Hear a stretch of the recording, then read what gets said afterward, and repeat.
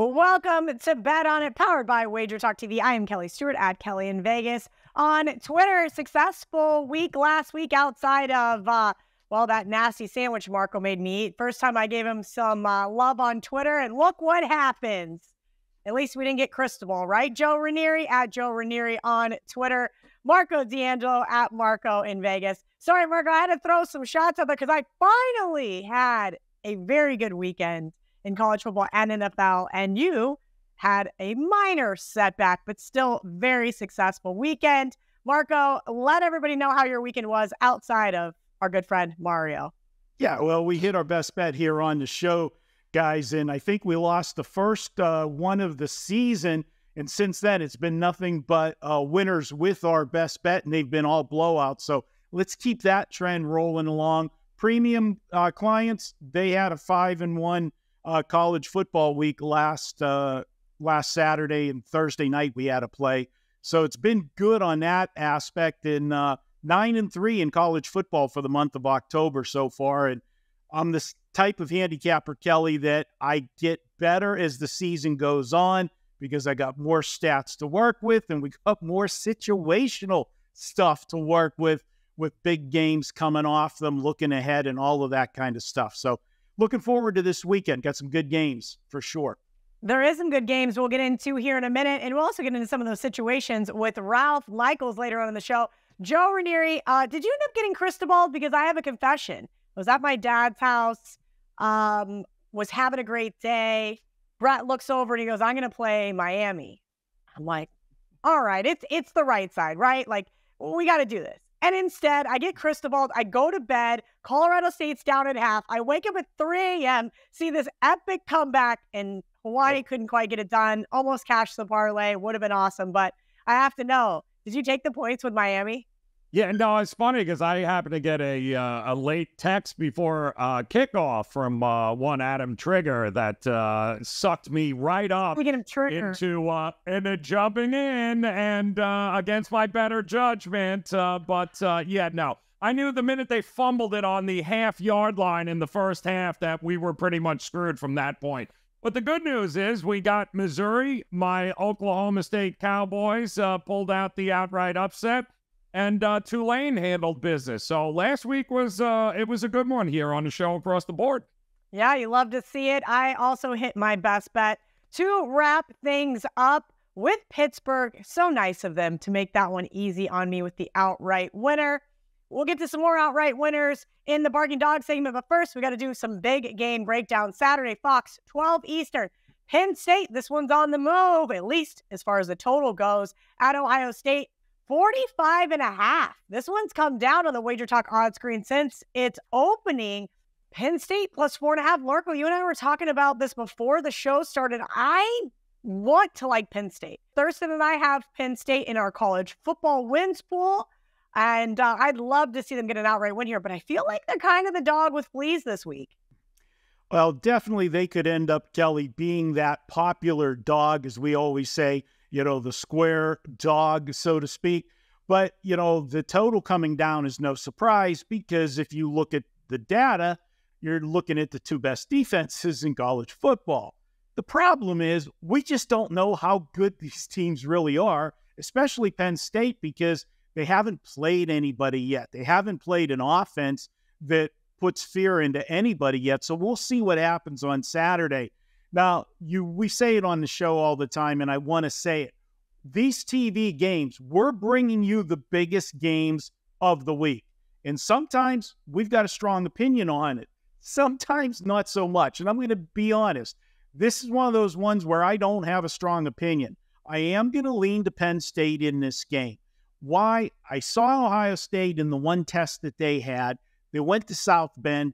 And they struggled with a Notre Dame team. Now, we've seen Notre Dame, they started the season out great, but we saw in the last few weeks that they were human, except last week when they steamrolled USC, who doesn't play any defense. If Penn State can run the football in this game, they stay in this game the whole way. They haven't been tested yet. They haven't been in a dogfight. We'll see what happens when it's a tight game in the fourth quarter. But I'm going to go ahead, take Penn State plus the points for the show here. I see this coming down to the final possession of the game. I've got Penn State winning 24-23.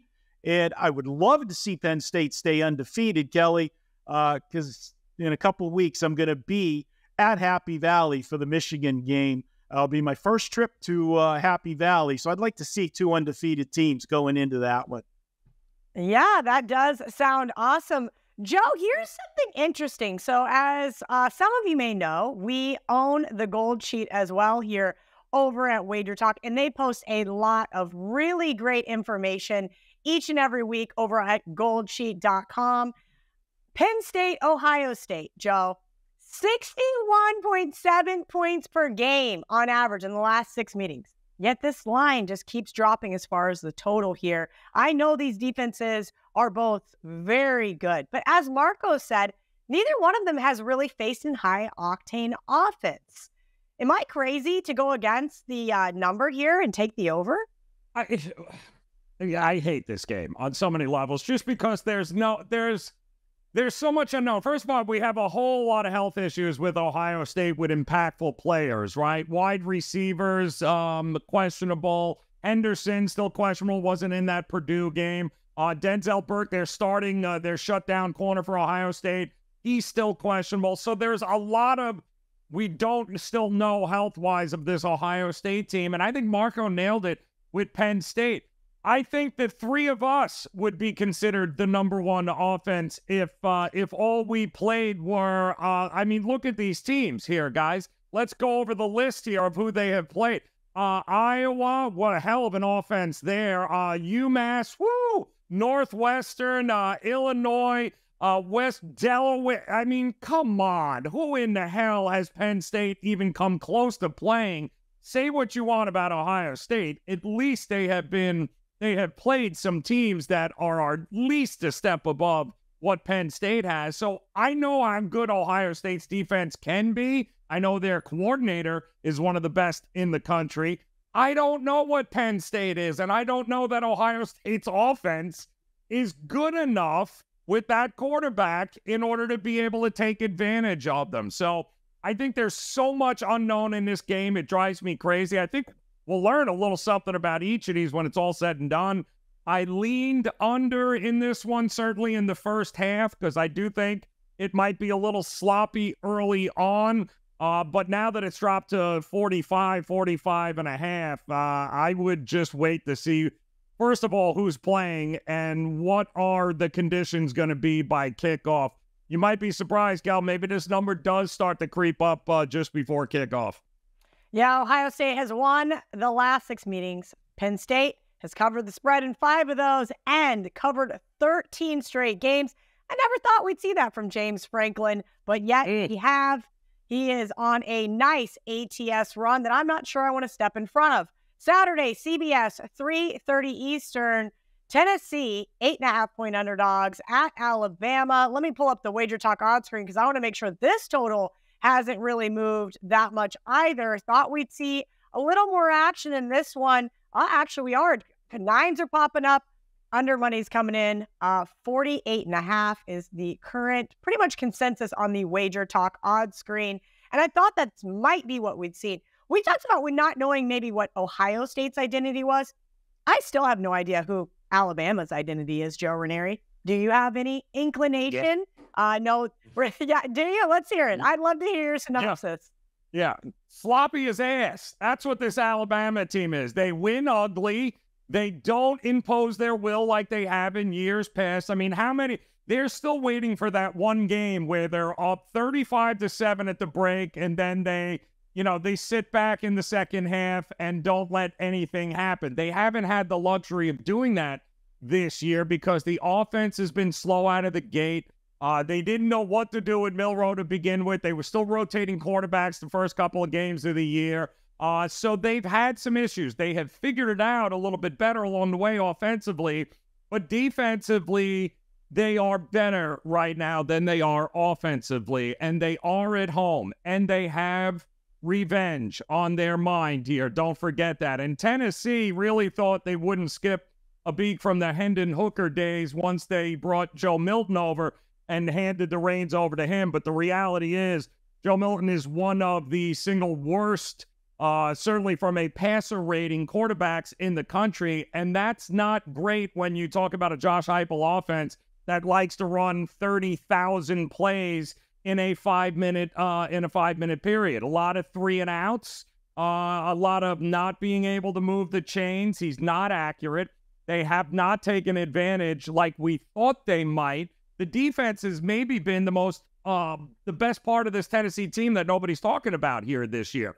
So we saw the total open up 46.5, 47. We've seen it get up to 49 now, 49.5. And when people look at what the score of this game was last year, boy, oh boy, they couldn't wait to run and bet the over. They thought it was way too low, but I'm not sure right now. I mean, Alabama may have allowed Arkansas to get back into that game last week, but they held the Razorbacks to 250 yards, 4 of 14 on third down. We're starting to see much closer to what we expected from the defense of Alabama.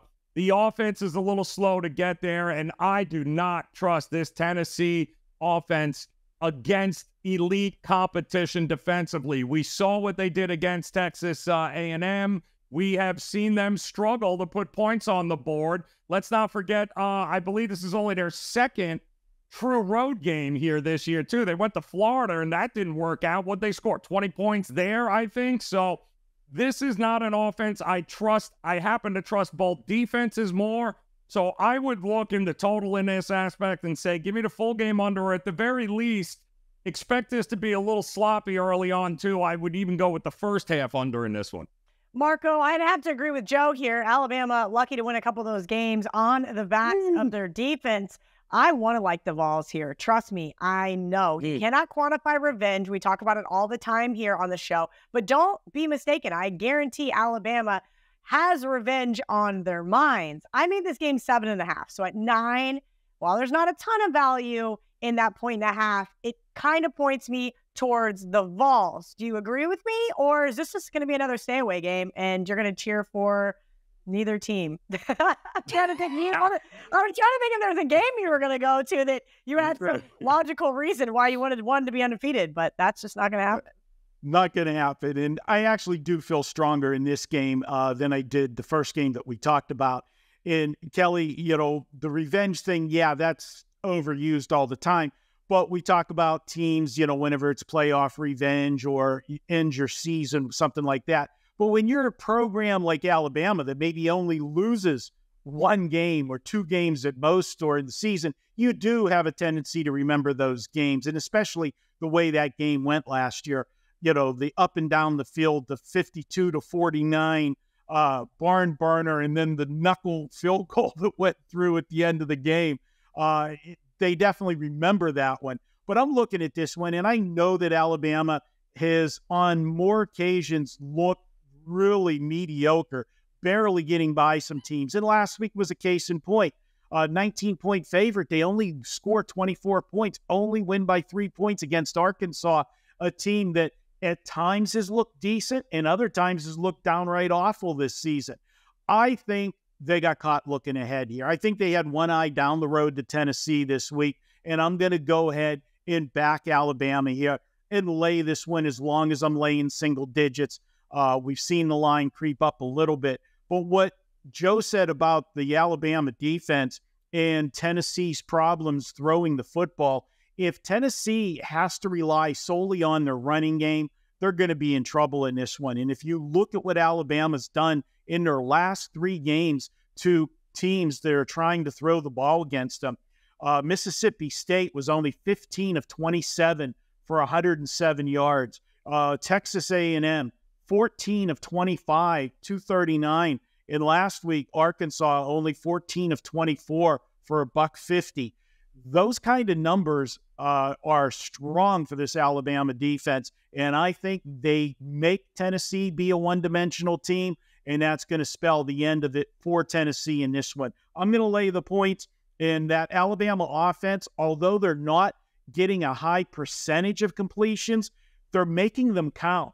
You look at their last 3 games, they had a 10 completion game, but 238 yards. 21 completion game, 321, and another 10 completion 10 completions for 164 yards. They're getting high average on those pass plays that they are completing. Let's go, Alabama. Get on track this week. I've got them winning 31-20. I'll lay the 8.5, 9 points. That might be just enough to keep me off the Vols. They were on my long list, but man, the more I start to look at this team, I'm not sure they can go into Tuscaloosa and get the outright win, let alone the cover. All right, these glasses only mean one thing, and that means it's time for some TNA with the Stat Daddy himself. Ralph Michaels, ready to give us some college football streakers, a nerd chart, and then 5 trends, angles, / systems for college football week 8. Ralph, where has the time gone? Isn't it crazy, Kelly? We're October 18th, and we have a bunch of meaningful games, so it's very exciting to talk about. And I'll tell you what, I tweeted out this morning, Kelly, I was looking at my son's streakers page, going back to 2006. Vanderbilt now with 8 straight overs. There's only been 7 or 9 teams since 2006 that have gone 8 straight overs anytime in a season, let alone the first 8 games of the season.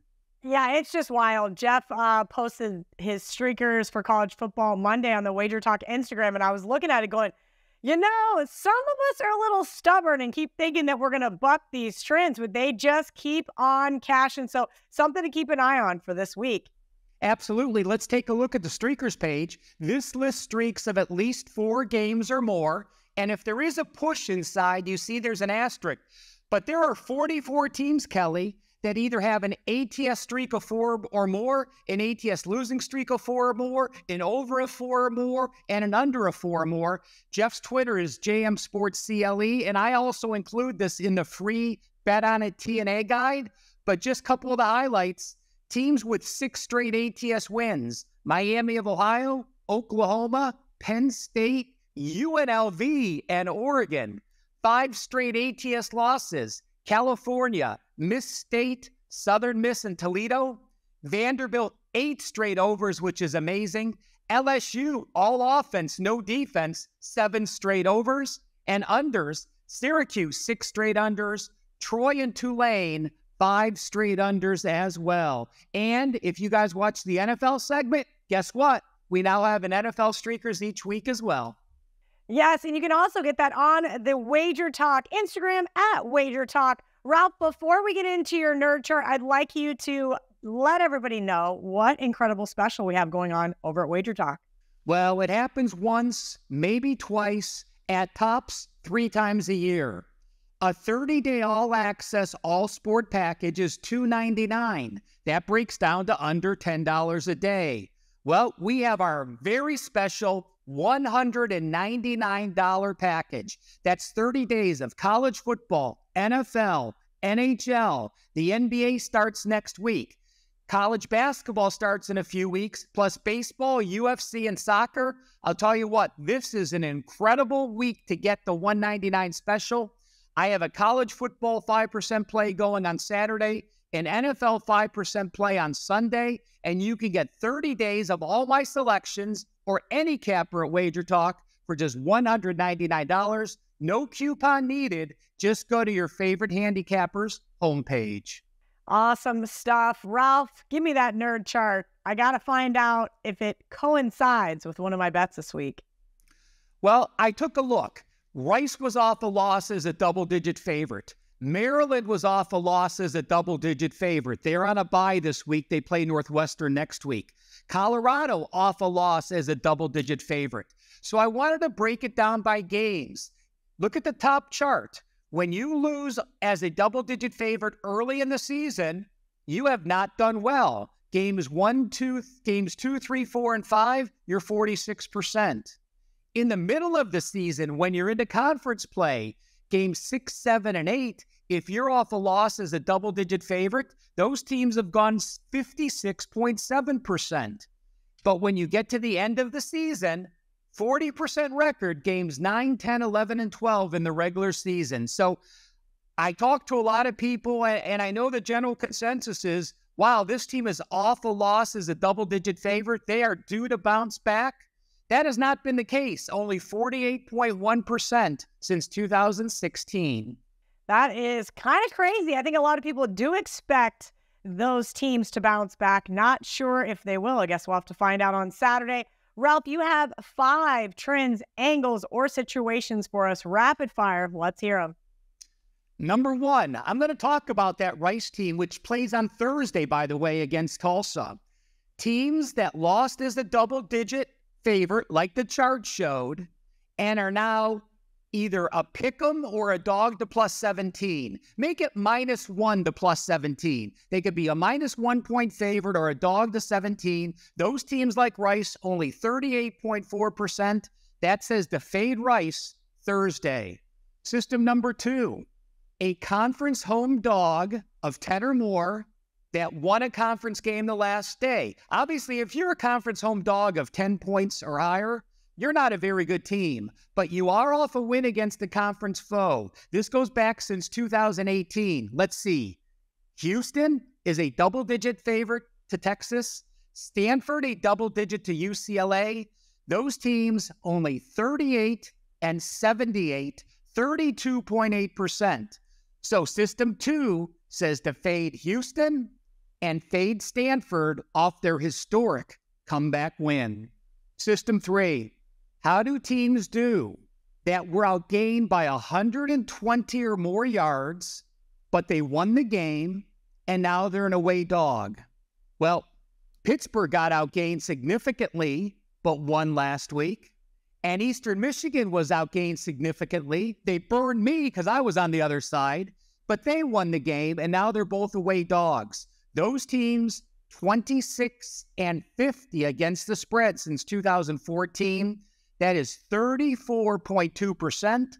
That says to fade Pittsburgh and fade Eastern Michigan. How about a team that is off a shutout win against an FBS foe and now is a small favorite or a dog at home? Well, that applies to Navy. Navy is off a shutout win against an FBS opponent. They're at home and they're a dog this week. Not a huge sample size since 2004. 20 wins and 9 losses. That is still 69%. That says to back the midshipmen this week. And finally, Kelly, when we get to the end of the year, there are hundreds, maybe there are thousands of tweets talking about Army and Navy and how they always go under. But did you know anytime there is a Commander-in-Chief's game, that means Navy, Army, and Air Force playing Navy, Army, or Air Force, the service academies. If you blindly play the under in every game since 2006, you have won 40 times, lost 10. 80% to the under when the Commander-in-Chief's teams play each other. And I've got one better. When they play each other and the line is 7.5 or higher, like it is this year, 2 overs and 20 unders. That, my friends, is 81% to the under. So we talk about Army and Navy under the total in December, but that does apply anytime the service academies are playing for that Commander-in-Chief trophy. Good stuff. As always, from Ralph Michaels. Make sure you guys are giving him a follow at CalSportsLV. You can also go to his page to get his PDF for this week's College Football TNA, wt.buzz/RM. We're going to take these nerd glasses off because guess what? It's time to find some of those barking dogs for this week in college football. That sound, it can only mean one thing. That means we're looking for some outright underdog winners. No Chihuahuas this week. Marco, give it to me. I need a touchdown underdog or higher.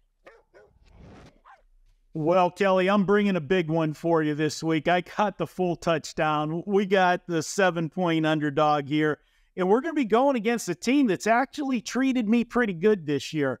And I'm going against the Missouri Tigers. I'm going to take South Carolina. Yeah, South Carolina, they shot themselves in the foot I don't know how many times last week.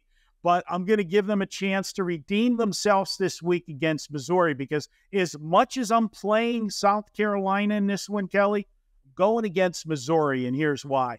Missouri goes from being the hunter to the hunted. They're a favorite for the first time in a month. They're also sporting that cute little number next to their name whenever you're looking at the scores scrolling on Saturday. and that is a top 25 ranking. That puts a bullseye on these teams, and I like South Carolina here to go into this spot. Missouri coming off a big win Saturday night for me against Kentucky. That was one of my winners for my clients on Saturday, and they've been in several big games this year. Only one loss, and that one loss was that shootout with LSU 49-39, which, if you remember, I know Kelly does. I don't have to bring up bad memories, but that was not a 10-point game. That was one of the ill-fated pick sixes in the last minute of the game that made it a 10-point game and crushed the hopes and dreams of everybody holding a Missouri ticket. But now they're a favorite. It changes the role. I'm going to go with South Carolina here. South Carolina last week ran for 167 yards and threw for 313 yards against Florida, and somehow lost the game last week. We're going to get them on the bounce back mode. The old buy low, sell high. Well, right now the market can't be any higher on Missouri, any lower on South Carolina. That makes the perfect storm. Give me South Carolina plus the full touchdown. I got them winning outright, Kelly. It'll be a barn burner, 37-34. Yeah, I agree with you on the over here, Marco, and I agree with you on the sell Missouri high. But after getting beamered last week, up 10, less than 10 minutes left, about 84 fourth down conversions for a guy named Graham Mertz, I don't know if I could stomach taking the Gamecocks here in Columbia. Joe, do you have a bigger dog than Marco? Well, I have one that will eventually pay bigger. So what we're going to look at here is we're going to go to South Florida, actually. Shocker, right down the road here, Cal. And I am going to look, and we haven't talked about it much, and they've kind of been flying under the radar, which is fantastic for us this week, as the FAU Owls will be taking on UTSA, who were at home this week, taking on UAB and Trent Dilfer there, and boat raced them because UAB couldn't figure out what color uniforms they were wearing, so they just simply kept throwing the ball to UTSA. Now, the reason that I love UTSA, FAU rather, is one, Tom Herman. I think we have forgotten just how profitable Coach Herman has been in his career in this spot, meaning as an underdog. In fact, after last week as an underdog against South Florida, guess what? In South Florida, rather, guess how that worked out.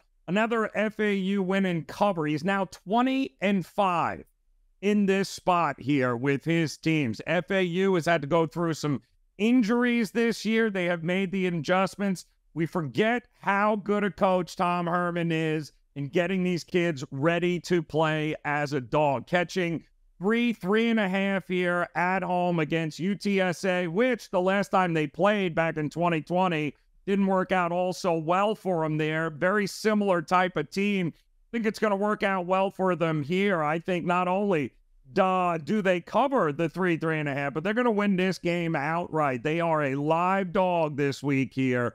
FAU and Tom Herman, book them, play them on the money line. They're winning this week. Yeah, I did a podcast last night, Joe Raineri, and I said that I thought that I agreed with you here.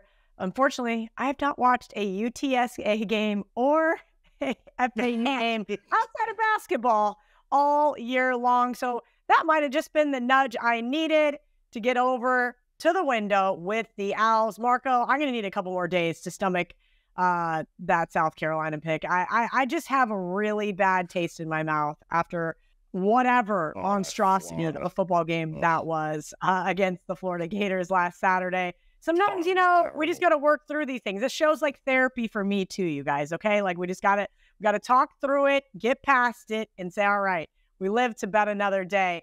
Joe Raineri, I'm going to kick it right back to you for a segment that is called Fade Joe Public, even though Joe Public has been cleaning up this year, not only in college football, but NFL. Yeah, well, they thought they were going to clean up last week because they kept betting Kentucky like they were going out of style, and that didn't work out all that well either. And I got news for you. I don't think it's going to work out all that well this week either, because People are running to the window to back everyone's new favorite team, the Rutgers. This Rutgers team now, apparently, who give them credit. I mean, ATS numbers, they have been an ATM this year. 5-2 on the season here. They have been crushing it. They've been covering numbers. And yet here we go. Now they're going on the road to Indiana. And what are they doing? Yeah, they're laying points here, people. Since they joined the Big Ten back in 2014, this will be the first time Rutgers finds himself as, guess what? A road favorite of more than a field goal in Big Ten. Yeah, now listen, Indiana, they were in the wrong weight class last week. They got Michigan, absolutely destroyed them. They came off the bye. They made some adjustments with the OC. And it just didn't, where you can't turn the ball over 5 times to Michigan and give them short fields and expect things to go well. Having said that, this is much more in their weight class, a Rutgers offense that is absolutely putrid. How they managed to win that game against Michigan State last week, I'm still scratching my head, as Michigan State might just have worse luck than Indiana has this week. I don't think that's the case. They got to go on the road in a very unfamiliar situation. Laying 5? I'm not buying it. Yes, it's easy to look at Indiana and be like, oh, there's no way. Look at this team. Look at Rutgers. They're ATS monsters. They're 5. Yeah, no. I do not trust Rutgers offensively. And they're going to have to score points on the road, which is something they have trouble doing. The defense can only do so much. Give me those 5 points. I'm backing the home dog in Indiana here in a very unfamiliar spot for the Rutgers Scarlet Knight football team. Joe, quick question. Could this also have doubled as a barking dog? Do you think they have a shot to pull off the outright home win? Playing one, playing the other. Taking the 5, I'm taking the money line. That's the only way to go. Not with my money, Rutgers. They were on my long dog list, but another team, man, I have not done well. I bet against Rutgers twice this year and have lost both times. Marco, speaking of bet against spots, I text you in a team that I was looking to bet against, and I said, tell me this team is your sandwich. And you said, no, Kelly, unfortunately not. I've got a better sandwich, though. So who is this week's sandwich game of the week? Well, Kelly, you know what? I have no loyalty to teams I like, teams that cashed for me. Last week, when you used Pitt as your best bet on the show, I told you I'd be joining you because it was a super spot for Pitt. Look at what they had last week. They were coming off their bye week. They had 2 weeks to prepare. They were switching quarterbacks, so they had 2 weeks to devise a game plan for him. And oh, what else? It was homecoming. And what else? Louisville was coming off of beating Notre Dame the week before. It was the perfect storm. Now that perfect storm that everything was in the favor of Pitt now is all against them. They're coming off the big win against Louisville, and guess what? They go on the road this week. They play Wake Forest. So what? Wake Forest has lost 3 in a row. You know, what are you going to get excited about that for? What they are going to get excited about is they're feeling all fat and sassy from smacking Louisville around last week, but they've got Notre Dame on deck. They're going to South Bend next week. That is a huge game for Pitt. They're going to get caught in the sandwich here. You can't get a better sandwich spot. And let's be honest. Let's go back and look at that Pitt game. You know, anytime we cash a ticket, that's fine. But if you go back and look and take off the rose-colored glasses, we were lucky in a lot of aspects of that game. Louisville, and that was part of the handicap. We expected sloppy play. You know, that's what happens when teams have letdowns or look past somebody. They turned the football over 3 times. We were +3 in the turnover department. That's something that you're going to win games. We know that when you're +3. How about that quarterback change? Well, Pitt did throw for 200 yards last week, but they only connected on 12 of 26. So was it really that much of an upgrade last week? And, let's look at Wake Forest. Yeah, they got drilled by Virginia Tech. Virginia Tech is just hot trash. They lost 30-13. How can I back them? Well, what have I told you so many times? When a team is a huge underdog and they have a near miss, they almost come up flat every single time the following week. And if you go back 2 weeks, look at Wake Forest. They were a 21-point underdog. They only lost 17-12 at Clemson. Then they had to go to Virginia Tech the following week. Mm-hmm. They were flat as a pancake. It showed. You'll see a different Wake Forest team this week. I don't think Pitt has the offense to stay with them. Yes, Pitt has the better defense, but this is a pick'em situation. We're not talking about laying a lot of points where I say always grab the points with the better defense. I'll take Wake Forest. They win this one. I've got them winning by a touchdown. Give me Wake Forest on Saturday as the sandwich game of the week. Kind of a gross sandwich, but I think I can stomach it, Marco, after what Pitt was able to do for us last weekend. We're going to take a pivot. We're going to kick these guys out of here. Wrong arm. Got to go that way. That being said, it is time for some of that gold, and hopefully not this kind of gold with VR. The comment section was mad at me last week, but it wasn't my fault. Blame the UFC. Either way, he is back this week. VR, Greek Gambler, Ace, all of the names, Gianni the Greek, at Greek_Gambler on Twitter, is back. Some of that gold. Ace, I'm taking the leash off. I'm going to let you run. Let's have it. I've got nothing but gold for you this week, Kelly. I got a ton of stuff in college football, and then, of course, obviously in NFL. Just want to make sure I throw in this caveat. It's Wednesday afternoon here in Las Vegas. Between now and kickoff on Saturday, there's a lot that goes on. A lot of money gets bet, a lot of manipulation that happened earlier in the week. You see a lot of comeback on the other side. So you need to use the information correctly. If you agree with it and you could get a good number, you fire. If you don't, sit back and don't just blindly piggyback, because this is what my sheet looks like by the end of the week. This is like by Saturday when it's over, there's so much there, so much two-sided stuff. This is what it looks like today on Wednesday. Not as much. So please keep that in mind. My only goal for you is that you make money from the information, whether you follow fate or ignore it. But knowing that this is confirmed as sharp money on that side is very good, actionable information if you can use it correctly. So let's dive right in. College football, I'm just going to give you the sides and the totals quickly. No reason to dig into any handicap. You guys can do that part on your own. Let's start off Wednesday night. It's two, these probably won't be up, but in case they are, under in the New Mexico State and UTEP game, under in the first quarter at 48.5 for the game, under 10, up to minus 130 actually in the first quarter if you can get it. And as far as the side, I saw two-way action actually. So we'll pass there. Then let's move on to Thursday primetime games. Marshall's got bet as if they should have been the favorite. Getting bet on the money line, taking points, and also under at 51 took some steam as well. But the side is a lot stronger. I saw multiple groups get down on Marshall. And then we have Tulsa as well at minus 2.5 in that second game. And then let's move on to Friday. This is a total under 54.5, SMU and Temple. We're going to move on to Saturday. Now, unfortunately, I have a William Hill sheet. Now I know why I can't bet there. They don't even have the listed numbers or like the rotation order. I think they do it by time, like the 9 o'clock games, 12 o'clock games. That's as square as it comes. I understand everything just from the sheet. So let's go on to Saturday. So we'll start off with Boston College, Georgia Tech, over 57.5. Mississippi State, Arkansas, under 48.5. Rutgers, Indiana, under 41.5. Side, Charlotte, plus 7.5. Charlotte, plus 7. Eastern Michigan, Northern Illinois, over 45. North Texas, Tulane, over 61.5.